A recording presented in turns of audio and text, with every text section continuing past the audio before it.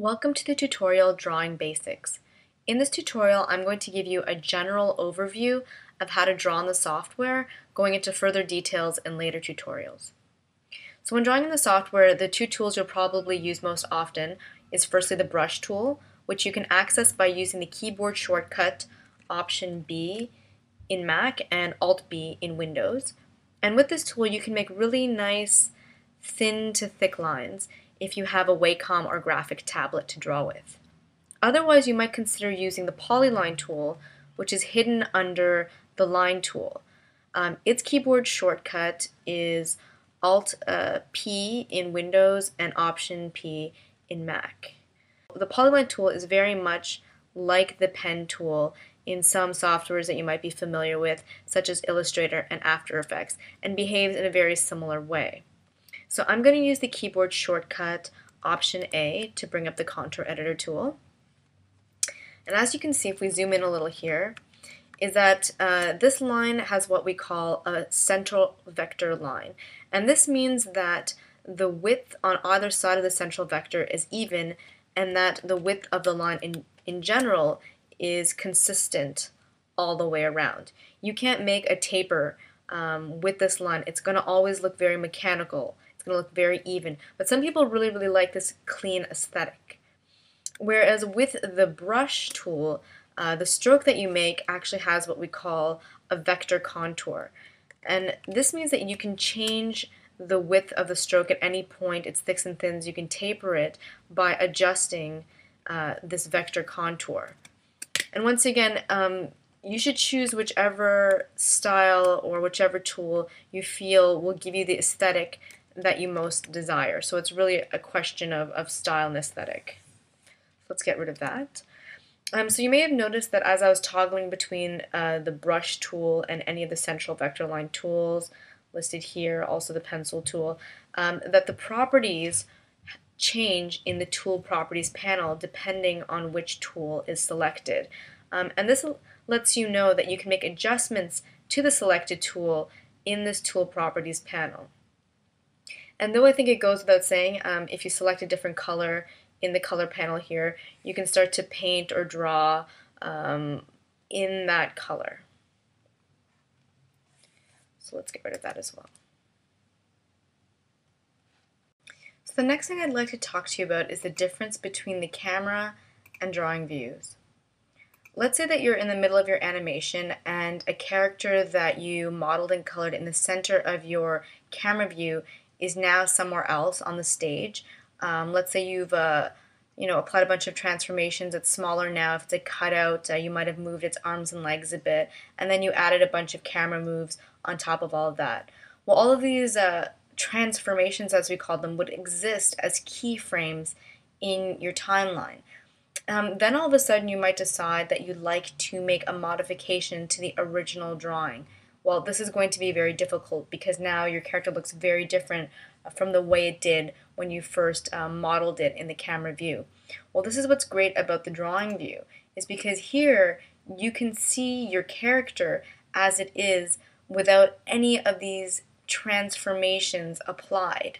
So that's basically the difference between the camera and drawing view. The camera view used for animating with keyframe transformations in camera moves. The drawing view will retain the drawing as it originally was without any of these transformations applied.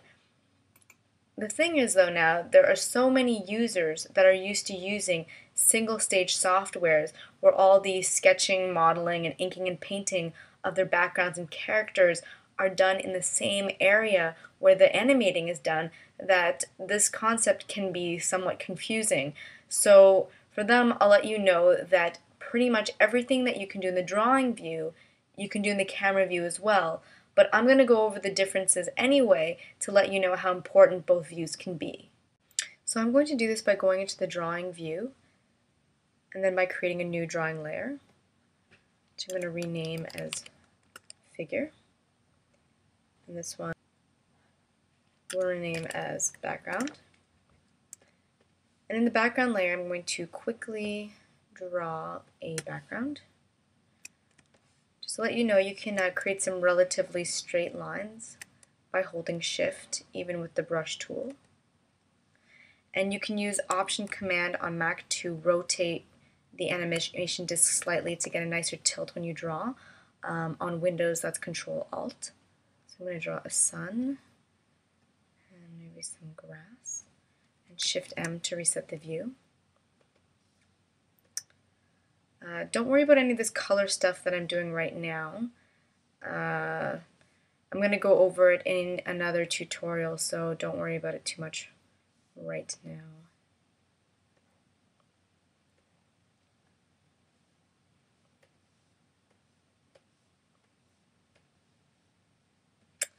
Then on the figure layer, I'm going to quickly draw a stick figure.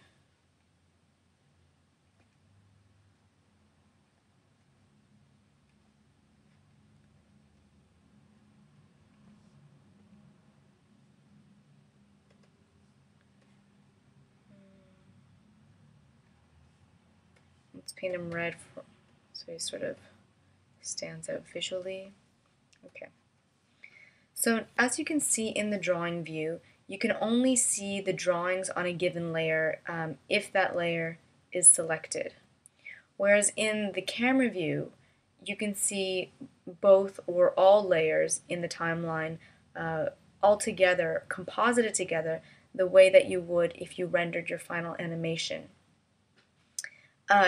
In the camera view, you usually see all your layers in full color, unless you're using one of the drawing tools such as the paintbrush, the paint bucket, and then you would see all the layers that were not selected in sort of these washed out colors, and the one selected layer in full color, giving you a visual indication of which layer you're working on. In the drawing view, you can accomplish a similar look by clicking on the light bulb here, which enables the light table. And this sort of simulates a real-life situation, whereas if you had two sheets of paper with two drawings on it, you would see the one underneath in sort of these diffuse tones, whereas you would see the one on top sort of in these crisper, sharper colors. As well, if you select a layer lower in the stack, you will not see what's on top. It's almost like you remove that sheet of paper, but you will see what's selected, and if there are other layers underneath, you would see whatever is under this layer in the drawing stack. As you might have noticed, there's a set of eyes here. In the drawing view, this is not so important when you uncheck these boxes here, because you can still preview what's on a given frame, like what drawing is in a given frame, by clicking on that frame in the right side of the timeline view. Whereas in the camera view, this is actually very important, because if these boxes are not checked, you will not be able to see the content of a given layer, no matter where you click in the timeline view. But this also makes a lot of sense, because if you're working on an animation, you decide that you don't want to render a certain element in your final animation, you can always uncheck it and it will not appear. Also, as you're working, you can also take that out of the equation. You can also have the option of locking a layer by clicking on the small lock here. And as you see, the title of the layer goes into red, which lets you know that you might not accidentally draw or modify this layer below. So now let's talk about the various modes. The modes can be seen here in the camera view and here in the drawing view. There are the overlay art layer and the underlay art layer, and the line art layer and the color art layer. This fifth icon here is actually the way that you preview your line and color art, and by default these two are previewed together when this icon is depressed. When it's not, it's whichever of the four that you select is what you'll see, and you can use this drop down to add the overlay and underlay to the preview, so that when you depress this icon, you'll be able to see what's on all four layers. So as you may have noticed, I keep referring to these modes as layers, and that's because a good way of thinking about these modes is like having 4 separate layers for every layer that exists in the timeline view. You probably won't use the overlay or underlay layers at all unless you're doing advanced animation, but I'm just going to touch upon them to let you know what they're good for. The overlay art layer is a good place to put elements that belongs to your character but that you would like to manipulate separate from your character, such as a pair of glasses with transparent lenses. The underlay layer is a good place to put a color matte or shading for line art that you've created in which you'd like to do a quick line test, but this is going to be touched upon later in one of the coloring tutorials. What we're really concerned about are the line and color art layers. So as you may have guessed, the line art layer is a good place to put the clean black lines of a character or element that you have created. So I'm just going to quickly draw kind of a funky star here. So then you might decide that you would like to have more flexibility with the fill of this object. So instead of filling the star directly on the line art layer, what you could do is select it and then click on this button here at the top that creates color art from line art. And then if we go to the color art layer and turn off the preview, it looks like there's nothing there. But then if you hit the keyboard shortcut D, we'll see that indeed invisible lines were created. So we can fill that quickly and then toggle back and forth between the two to see the line and color art. Then if you hit on the preview button and then hit Control D to get rid of the invisible lines, you'll be able to see the two, the color and line art together. So the last thing I'd like to talk to you about is viewing your final lines. And by final lines, I mean the lines that you would see when you render this object into a movie. So right now, if we zoom in, you can see that there are a lot of jagged steps along the outside and inside of the star. This is because we are in what we call OpenGL mode. I'm going to go to the camera view so you can actually see the mode here, OpenGL.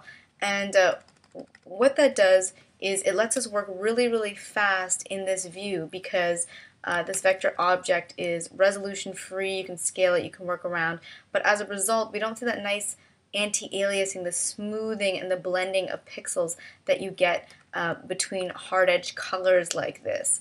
So if we want to view this as we draw, we just have to go to the menu at the top and go to Preferences. Obviously, once again, in a PC, that's Edit Preferences, and then go to the OpenGL tab here. And then under real-time anti-aliasing, you just have to select Enable and then hit Enter. If you want to know more about full scene anti-aliasing, it's something, once again, I suggest that you look in the user guide about. So now if we zoom in, you can see that there's some blending happening here, some gray, grayscale pixels between the hard black and yellow that's giving a softness to the lines even as you draw. But the consequence to working in a mode like this is that it makes it somewhat slower because although these remain as vector-based lines, they're being rendered in a bitmap or pixelated mode. So that's it for drawing basics. Stay tuned for the next tutorial, drawing with the brush tool.